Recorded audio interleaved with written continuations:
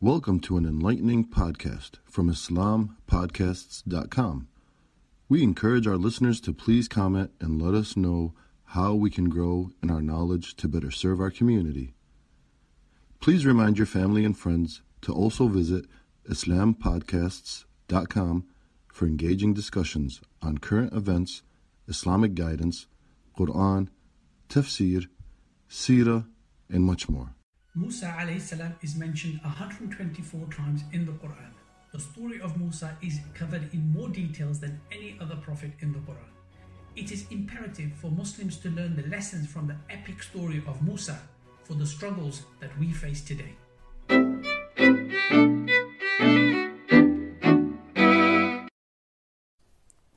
Assalamu alaikum wa rahmatullahi wa barakatuh. The story of Musa alayhi salam has so many lessons, it is amazing, just like the miracles he was given.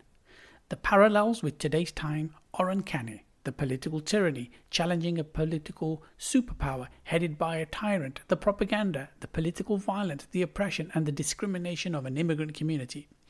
Egypt was hugely wealthy, powerful and more advanced than any civilization at the time.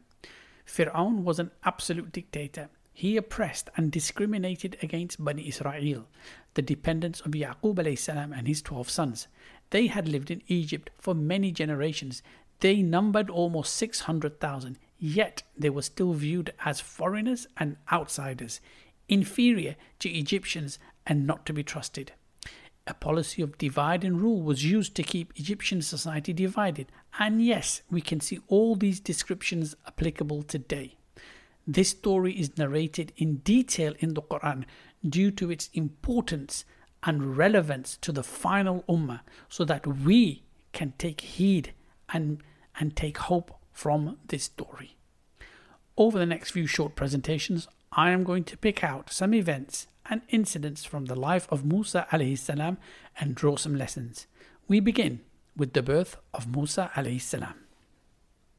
ونريد أن نمن على الذين استضعفوا في الأرض ونجعلهم أئمة ونجعلهم الوارثين. Not only that, but Allah subhanahu wa ta'ala wanted to show Firown how futile his opposition was to Allah's plan. Firown had a dream, a very vivid dream. Maybe he knew about the dream a previous Egyptian king had, which Yusuf alayhi salam had translated and saved his land from famine. He got his experts to translate the dream of a fire that came from Jerusalem and burnt all the houses in Egypt, except the houses of Banu Israel. So Firown was told, a boy will be born to them, and the Egyptians will perish. So Firown issued a decree to slay every boy child born to Bani Israel. But then, who would work? Who would be the slaves? Who would be the servants? So Firown changed his order to say all boys in every alternative year would be killed.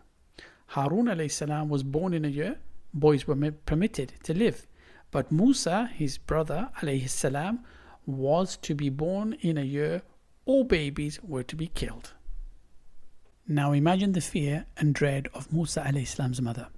She hid the pregnancy from the government informers that were operating in their community to identify pregnant women. However, when she gave birth, she could no longer hide the baby. It was only a matter of time the baby would be discovered. Her fear and concern are difficult to imagine. وأوحينا إلى أم موسى أن أرضعيه فإذا خفت عليه فألقيه في اليم ولا تخافي ولا تحزني إنا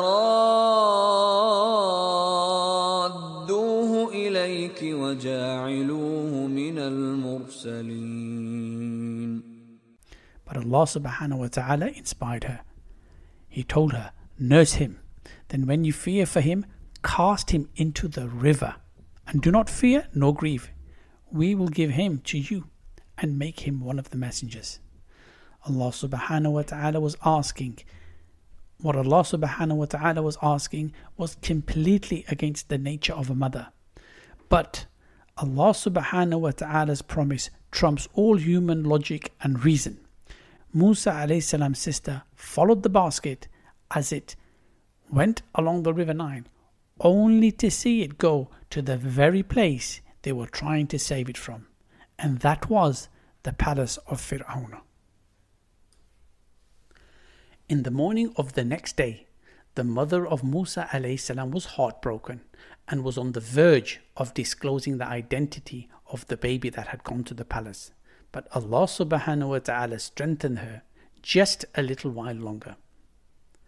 Now Allah subhanahu wa ta'ala put the love of the baby in the heart of Lady Asiya, the wife of Firown, and she pleaded with Firown to keep the baby, and to that he agreed.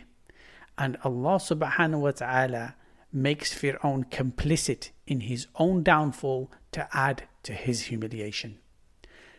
The baby was hungry and it wouldn't take feed from any woman.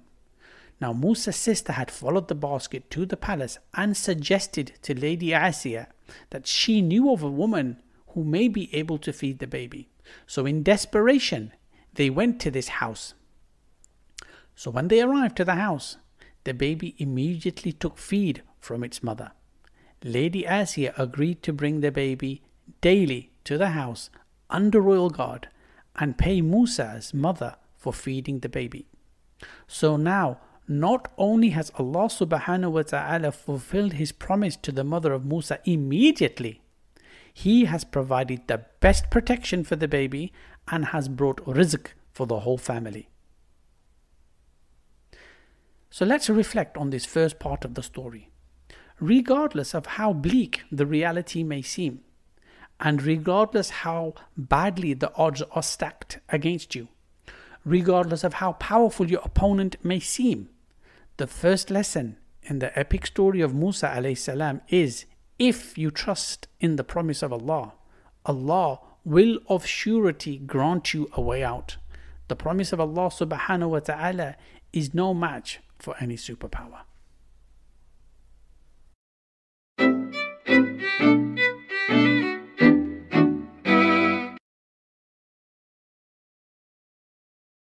Thank you for listening to this podcast. Podcasts on current events, Islamic guidance, Quran tafsir, and seerah are available at islampodcasts.com as well as on iTunes. Rate, review, and comment, and let us know how we can grow in our knowledge to better serve our community. Please subscribe, share, and tell a friend about islampodcasts.com.